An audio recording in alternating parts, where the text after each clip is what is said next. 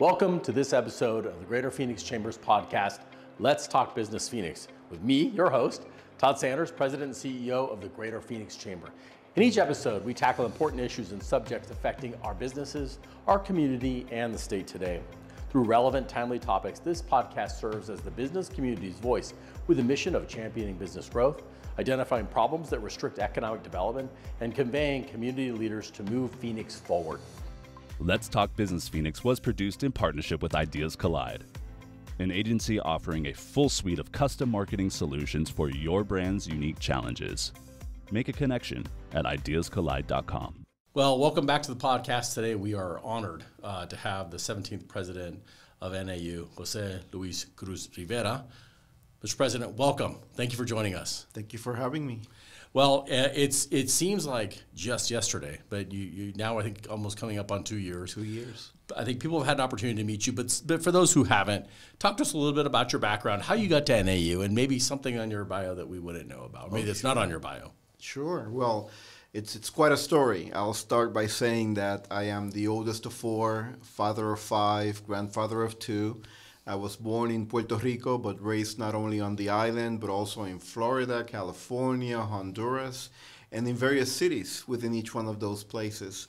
I made my way back to Puerto Rico, graduated from high school, and trained as an engineer, electrical engineer. I did my undergrad at the University of Puerto Rico, then went to Georgia Tech. Is that something you wanted to do? Or how did you find your way into engineering? Well, it was one of those things where your parents and your faculty, staff, friends say, well, you're good at math and science, so you should be an engineer, right? So I really didn't know, to tell you the truth, at the beginning what that entailed. But as I went through the program, I really got to enjoy the work. So went on to get my PhD at Georgia Tech, went back to Puerto Rico as a faculty member, and that's when the story really starts in terms of the trajectory to NAU. So I spent about 12 or 15 years doing the faculty, research, service, teaching work at the University of Puerto Rico, my alma mater. Then quickly went on to the administrative route. So department chair, dean, went to the system office as the chief student affairs officer.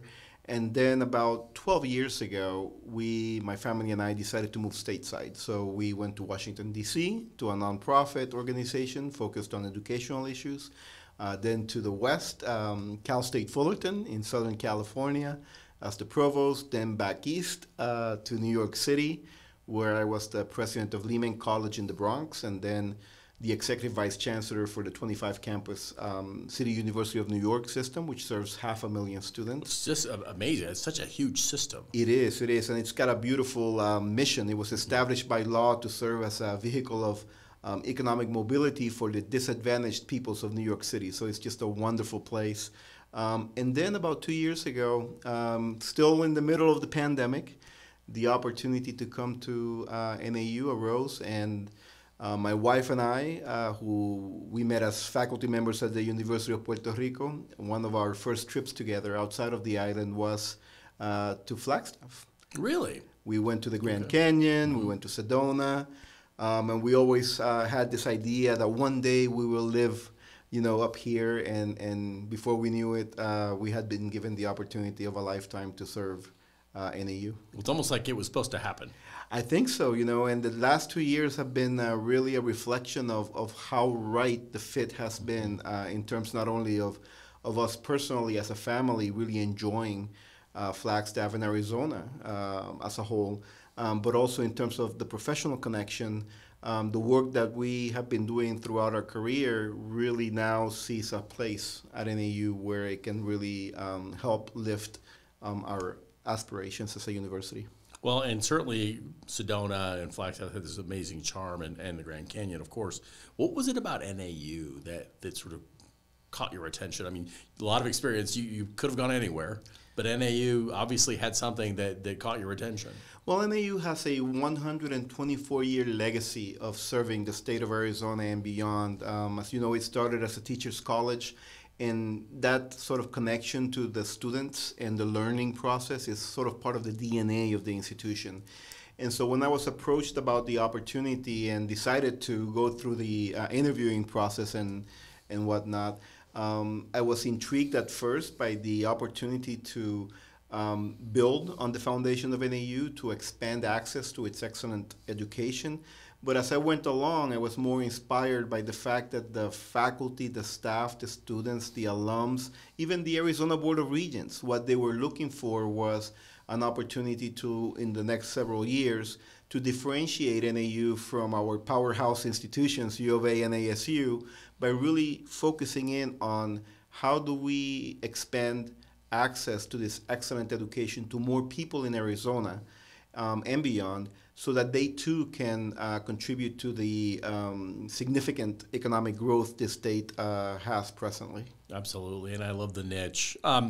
Before we move on, and I want to talk about this last 2 years, something about you that maybe people wouldn't know. I mean, you have, it seems like an open book, and travel, and you're certainly not afraid to move all over the world, but what would be something that we wouldn't know about you?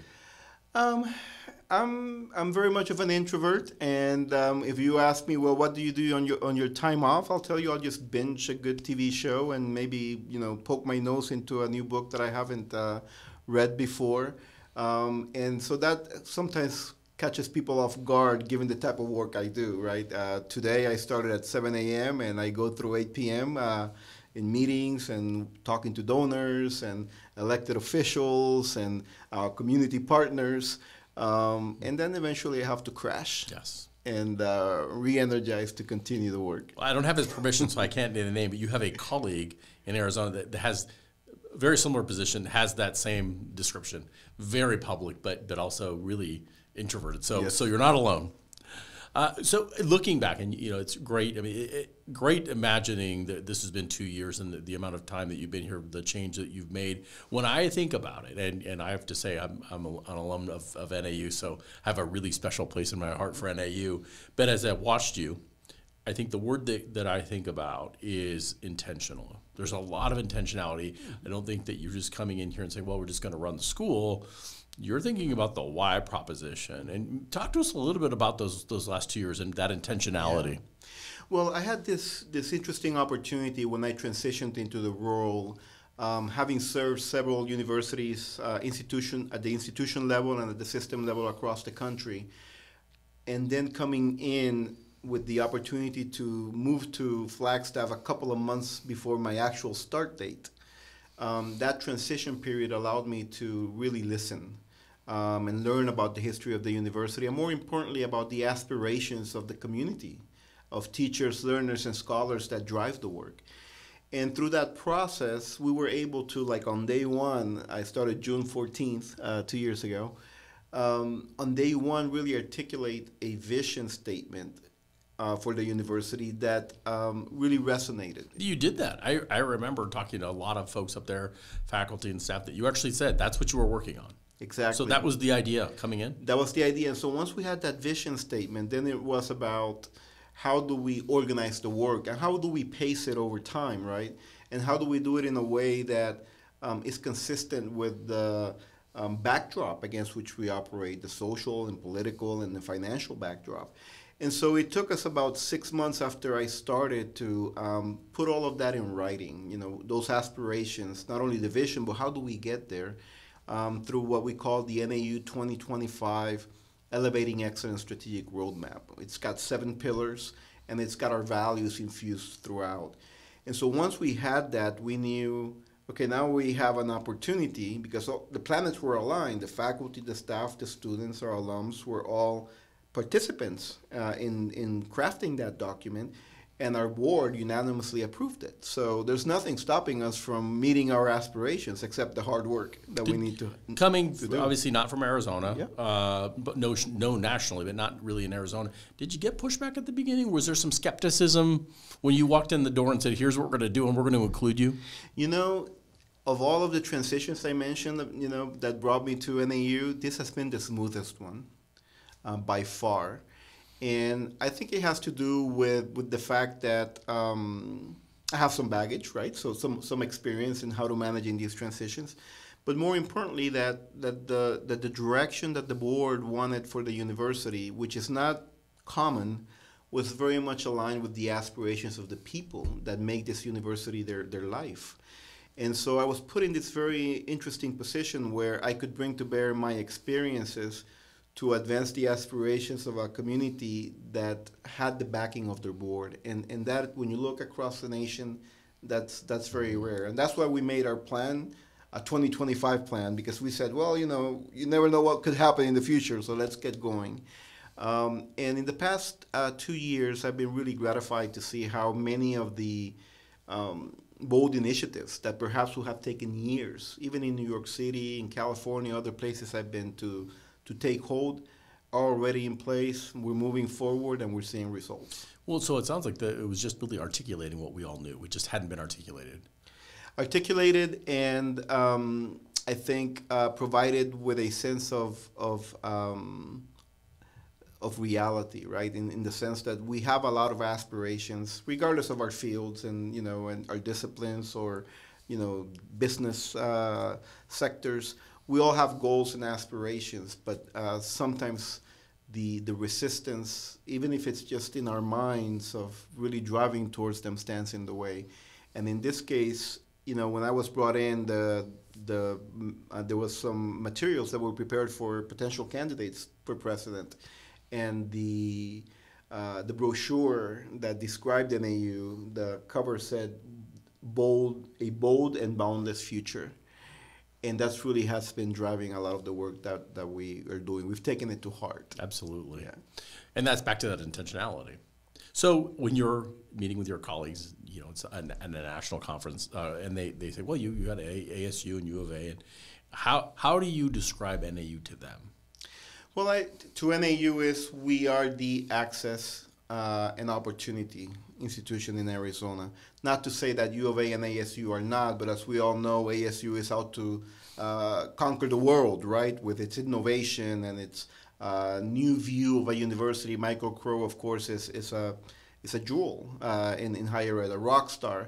Then you have U of A really with its space exploration and medical advancements and an elite education that it provides and really helps position Arizona among the top states in the country in terms of the quality of higher ed. And then you have NAU, which is smaller, right? People think of us as being in Flagstaff, but we really have 20 sites across the state, including one of our larger sites in Yuma. And so what we have been focusing on is what is our niche, what is our lane? Where our lane is recognizing that even with our powerhouse institutions, even with a booming economy, one of the fastest growing in the country, the reality remains that 7 out of every 10 new high-paying jobs requires a post-secondary degree. And in Arizona, the educational attainment is among the lowest in the country. In fact, if you're a 9th grader today in Arizona, the chance of you having a bachelor's degree by the year 2030 is like 17%. So we at NAU have said there is a lot of opportunity to really focus in on the people of Arizona, on the communities we serve, and make sure that nobody's left behind. We don't want all those high-paying, high-demand, high-skills jobs coming in to bring people attached to them. We want the people of Arizona to have an opportunity. And so that's our differentiator. It's not to say that we're not doing high-impact research, that we're not collaborating with our sister institutions in advancing the important work of knowledge creation and workforce development, but it is to say that we have a particular focus, which is connecting the talent of the people of Arizona with real opportunities that will provide them for a better life. Well, in a state where there are more jobs than people and more skills are needed, NAU is filling such a critical role. Mm-hmm. So you mentioned the idea that we're going to give people opportunity. There's something called the Arizona Attainment Alliance, which is a partnership between the ACA, the Arizona Commerce Authority, and the community college system. Talk to us a little bit about that sort of universal admissions policy. Yeah, so as we're thinking about how do we expand access to opportunity, we go back to our vision statement from the beginning when we started the presidency, which was that we wanted to be recognized nationally as a preeminent engine of opportunity, which speaks to that access piece, a vehicle of upward mobility, which speaks to our ability to provide students, prepare them for careers of consequence, and driver of social impact, which speaks to our aspiration that our graduates can then invest their time, talent, and energy in advancing the needs of our society. And so when we look at that vision statement, and we look at the magnitude of the challenge in Arizona, right, given the numbers I mentioned a minute ago, we realize we can't do this alone. We certainly are doing it in partnership with U of A and ASU, but we still can't do it alone. Now, there are 10 community college districts across the state. There's no coordinating agency. They all have their own boards. And we figured that one way to meet that challenge, the magnitude of the challenge, was through the coherence of our actions. So we worked with the 10 community college district presidents and chancellors and said, hey, how about we come together under what we're calling the A++ initiative at Arizona Attainment Alliance, and give ourselves a year to figure out what are some things, some low-hanging fruit for the short term and perhaps some more ambitious things for the long term that we could do together, not to the exclusion of other higher ed institutions in the state, but things that we could do together given our commitment to access. And so we have been working for about a year now. We brought in the Arizona Commerce Authority because they are the ones that are helping attract those high-paying jobs, and they have the projections of what the workforce needs are. And we've put together, in the summer, we'll be announcing a 5-year plan with several initiatives. But the first one we've all agreed on, which I'm really proud about, is the Universal Admissions Program. And here's the interesting thing there. So NAU receives thousands of applicants every year. And in the past, we would admit a good number of those applicants, and we would reject a good number of those applicants.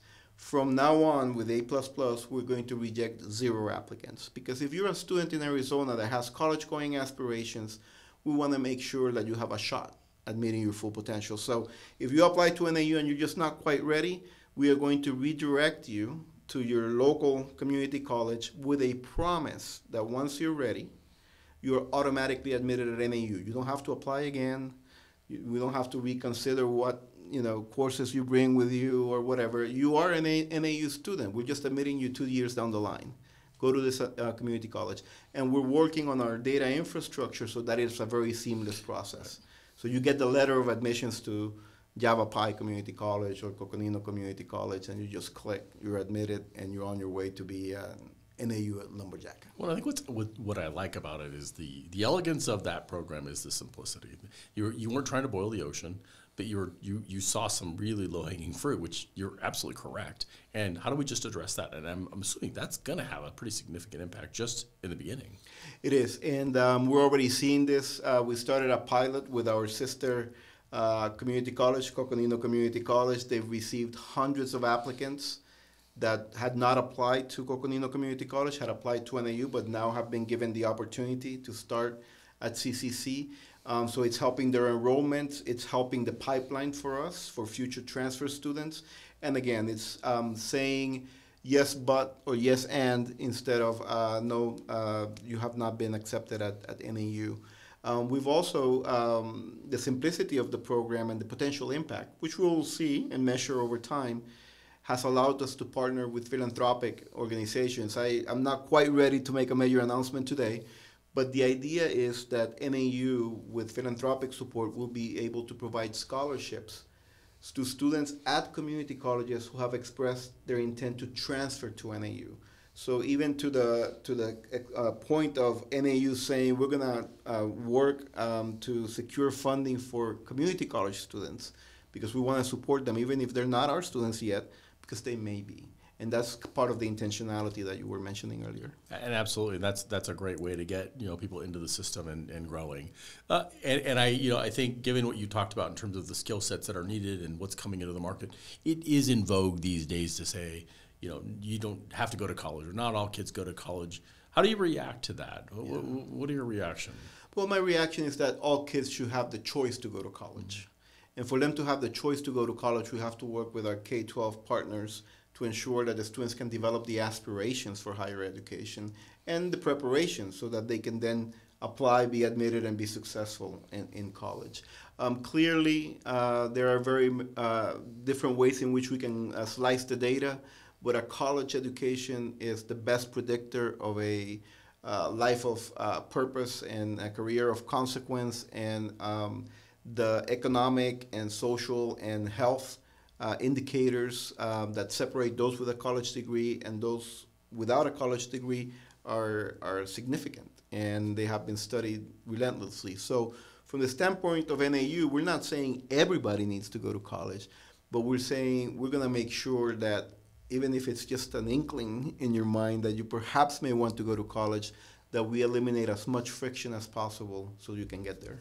Well, let me then follow that with another question, because it seems like we're really focused on STEM careers, and clearly, we just brought TSMC into Maricopa County, and really that's a statewide play, and so there's a lot of demands there. But what about liberal arts? Is liberal arts dead? Do we need to just forget about liberal arts education, or is there still a value in a liberal arts education? I think there's a huge value in liberal arts education, and the way that we're approaching it is by ensuring that the components, the main elements of liberal arts education, the skill sets around critical thinking and how to best engage with a very complex and diverse and ever-changing world, that those skill sets are maintained, but that then they're also complemented with some additional education that will be better tailored to sort of the entry points into the workforce, so data science, right, and other things like that.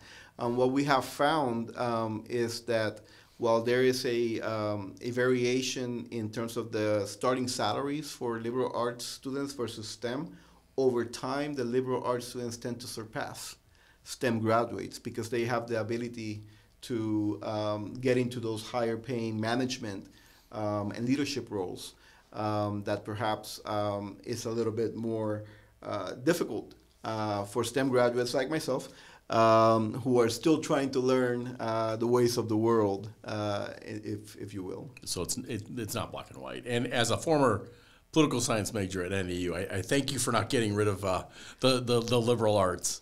The other thing that I think NAU is really known for is very strong nursing programs. Yes. And prior to the pandemic, I think we were glad it was there. We appreciated it. Today, along with our other universities, it is a critical part of what's happening in Arizona. Talk to us a little bit about how you're looking at this. There's a huge demand now because people that were in the profession maybe aren't in it anymore. And how are you working with the hospital system and healthcare to fill that gap? Yes, that's a really good point. And we're very fortunate that through investments that the state has made in the New Economy Initiative, that NAU has been able to rise to the challenge. So in the next 5 years, we will have 1,500 more students in not only nursing, but also other important allied health fields that are in deep demand in Arizona. And in the next 20 years, this increase in our contributions to the workforce in allied health and nursing represents over $20 billion in increased revenue for the state. So we are really focusing in on that distinctive excellence that we already have in those fields. How we're doing it is by dramatically expanding not only the number of students that we're serving, but where we're serving them. So we're creating more sites across the state where students can study for these professions. We're also changing the modalities. So we will, of course, continue with our in-person traditional nursing programs and allied health programs, but we also have online.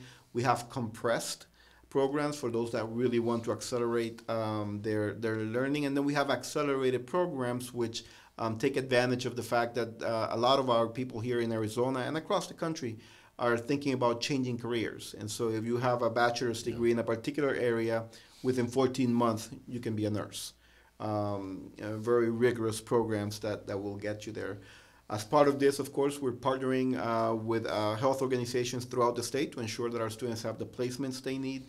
But we're also looking at how do we ensure that we're not only producing the graduates in these areas, but that they have the cultural skills to better serve the diverse communities of our state. And so that's something that is at the curricular level that our faculty are working on and that we're very excited about. And such a critical component of that work. When you're talking about these programs, are we talking about BSNs? We're talking BSNs. We're also talking programs through the A++ Alliance. We'll be doing more at the associates level as well, making sure, yes, allied health, making sure that those programs at the community colleges can then be sort of through stackable credentials allow those graduates to progress in their careers. Lifelong learning opportunities. Exactly. And I think, and probably it seems to be universal, at least in Arizona, that healthcare seems to be very well articulated for kids. How are you articulating other careers for kids? And What's the strategy for talking to business about what their needs are going to be, looking around the corner? So right now we've been focusing a lot through the Arizona Attainment Alliance on looking ahead. So we have been working with the Arizona Commerce Authority on trying to get a good understanding of what the new jobs of the future are, what the skill sets are, and what the industry sectors and geographical locations across the state are, so that we can identify a set of core pathways, academic pathways, that will connect students to high demand, high skill, high wage jobs. That's part of the A++ plan that we're putting together, that we hope to announce during the summer, on how we over the next 5 years will articulate those pathways. We're also looking at the existing needs, and this goes to our healthcare conversation. The fact is that Arizona is one of the states that has the highest percentage of health deserts. And so that's how we are looking at that data, is how we are planning the rollout of our new programs and the types of modalities we have. And we're also not sort of being aloof, if you will, with respect to new enterprises, right? Tech startups and so forth, and seeing what connection we can have there with our programs across the state. It goes back to listening. That's right. And I think it should be said, too. I mean, back in the day when I was at NAU, I worked at distance learning. And really that, I remember taking classes that were equivalent of today's Zoom meetings. And this is way long ago. Yes. So you have good experience of doing this all around the state in a way that produces excellent results. And you can do this with nursing and other disciplines as well. That's right. That's right. NAU was a leader in tele-education way back when, yeah. I remember back in the day, Dr. Ben Susan, hopefully still around. So there was a big splash last week, I believe. The Arizona Institute for Education and the Economy was the big announcement. But then, for us, a big deal that you've tapped Chad Gueston, superintendent of Phoenix Union, who's a great friend of the chamber and has done so much in education to lead that. You want to talk to us a little bit about that initiative? We are so privileged that Chad will be part of our university efforts. Chad, of course, is a lumberjack as well. He's an alum and has done so much for education, not only here in Arizona, but in Phoenix and in Arizona, but nationally. We were able to come to terms with a vision articulated primarily by Chad, but very much in alignment with where NAU wants to head, around listening, bringing and convening all of the major players into conversations that would allow us to lead to solutions. K-12, the NGOs, the employers, elected officials, policymakers, to allow us to look at the K-12 piece. We've talked about the Arizona Attainment Alliance, that's community colleges and NAU. This will allow us to, through Chad's efforts, to be able to connect with this broader community and then make sure that that pipeline is well aligned. We also were very fortunate to have some foundation investments that will allow us to start up with this institute, and we're very excited to get it rolling.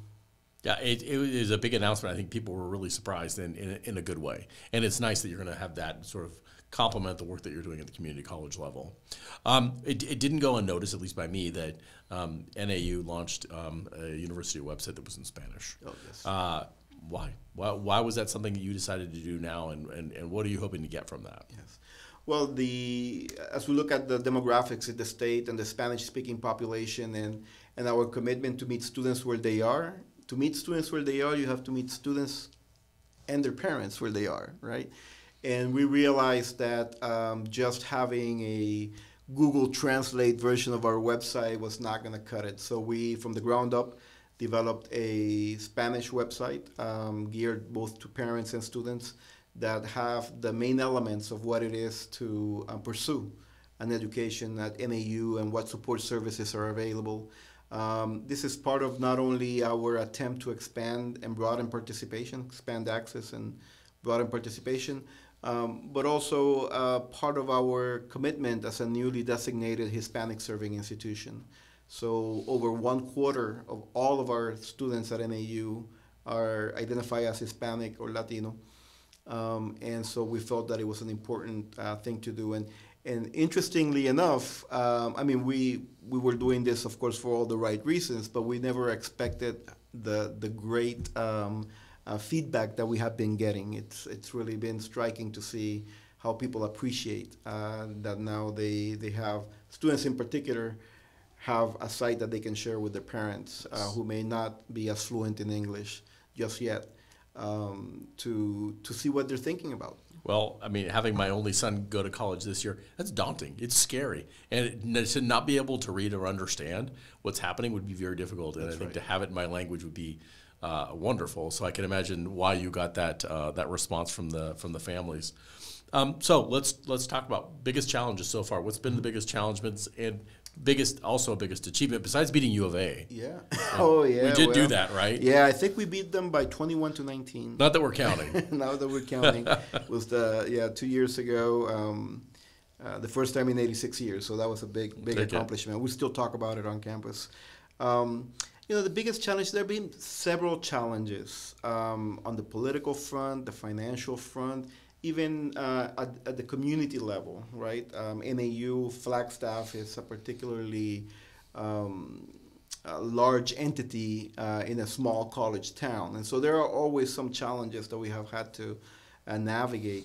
But I think the biggest challenge has been, now that we have this roadmap and that we have support from the philanthropic, the industrial, the private sector, elected officials and so forth, is how to organize and pace the work, right, in a way that will be productive.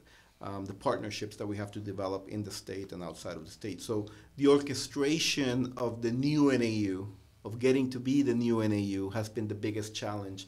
But it's a challenge that we have really good, talented people working on every day. Well, it's probably tempting to want to get it done as fast as possible because it's exciting. Exactly. But that's probably not the way to go. Exactly. And there's important sequencing issues and so forth. But we have very, very talented administrators and leaders and faculty members at NAU. And so far, so good.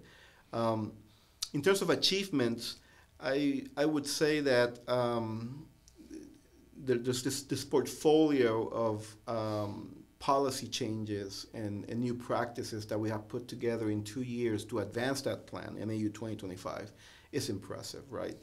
It's gotten us a lot of national attention, and there will be more to come as we head into commencement season that you will we will soon be communicating.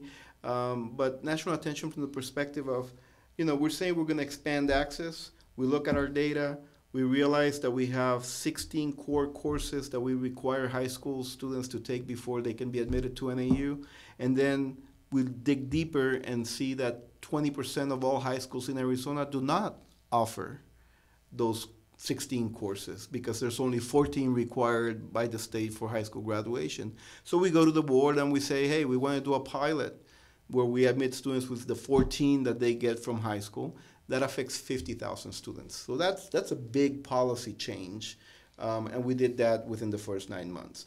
Then we start looking at our numbers and realize, well, the median household income in Arizona is around $62,000 a year.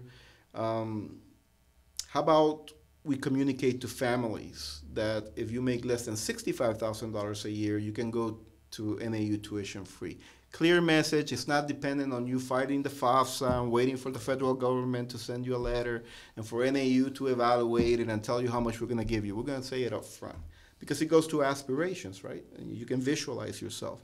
We went to the board. The board, again, very supportive, gave us the opportunity to launch the Access to Excellence initiative. Then we said, well, income is one thing, but we also have a commitment to our indigenous people. So this should be available to members of any of the 22 federally recognized tribes in Arizona, regardless of where they live, in Arizona or elsewhere. So we expanded it to our indigenous students. And then, as we've been discussing, we realized that we could be the best university in the world in terms of connecting opportunity or talent with opportunity, but there's a limit to our size, right? Yet there are all of these community colleges across the state serving over 300,000 students. How do we partner with them?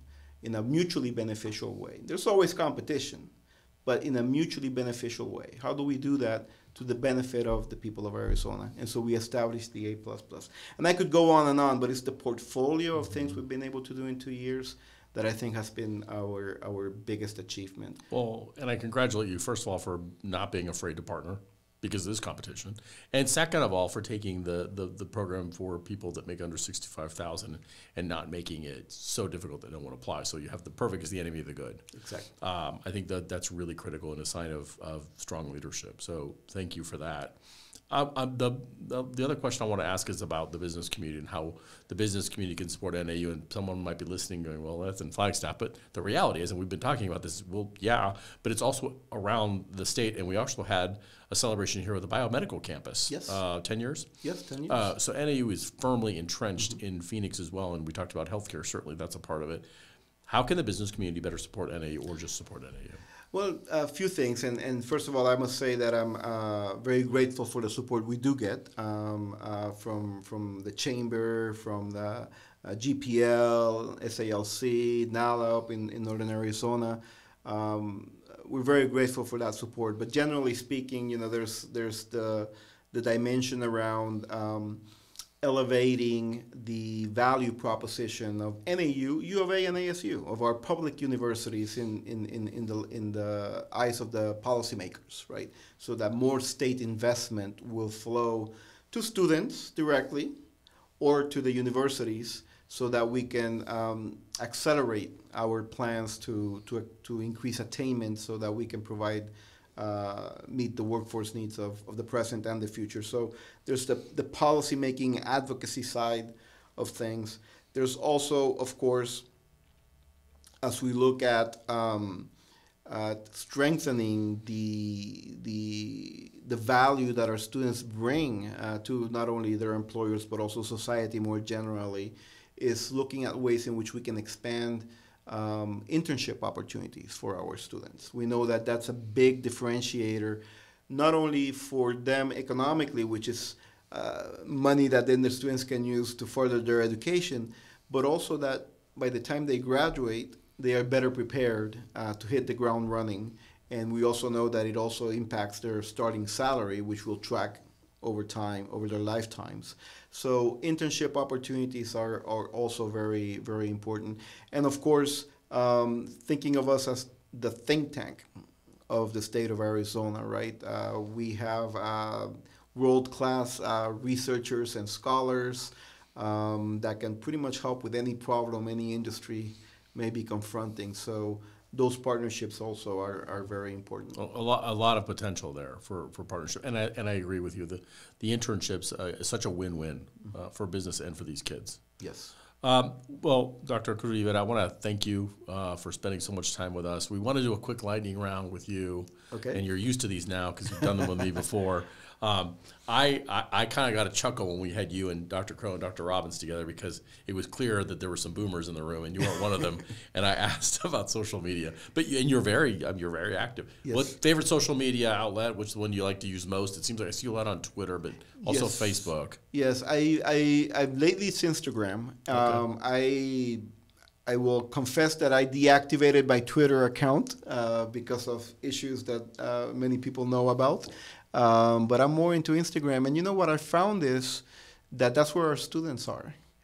And so while I was in Twitter and LinkedIn, you're talking to different audiences, but I'm enjoying talking directly to the students through Instagram. Excellent.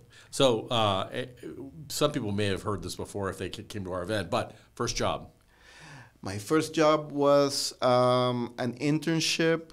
Actually, it was in college. I started college as a freshman at age 16. And so a year in, I took an internship job at Amper, which is a telecommunications company in Madrid, Spain. Well, and it goes back to this idea of internships. That's right.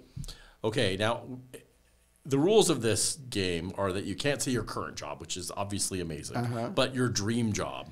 I asked the governor, for instance, her answer was she wants to be a park. When she's done with her 8 years, she says wants to be a park host in a campground and just enjoy nature. What would be your dream job? Thinker. A thinker. Just spend my life thinking. That, you know, you have a similar answer to Jim Rounds, our favorite economist, and he answered he wants to set up shop between the House and the Senate and write economist. And so that's a good answer. What's your hidden talent? My hidden talent? Yeah, what hidden talent do you have? Well, I will say dancing. My kids will say that's not true. Salsa? Merengue? Anything.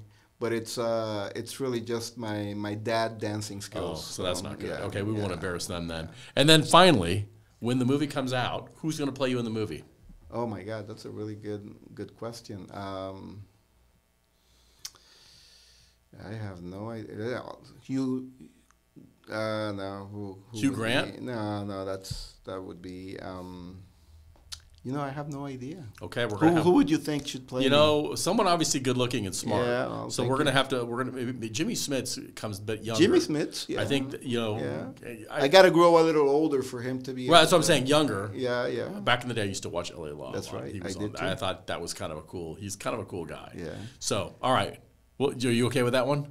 Let's do it with Jimmy Smith. All right, a bit younger. Younger. Everyone knows yes. that. Well, thank you again. Thank you for taking so much time with us, but more importantly, for the incredible work you're doing for our students at NAU, but also for Arizona. Thank you so much. I appreciate it. Okay.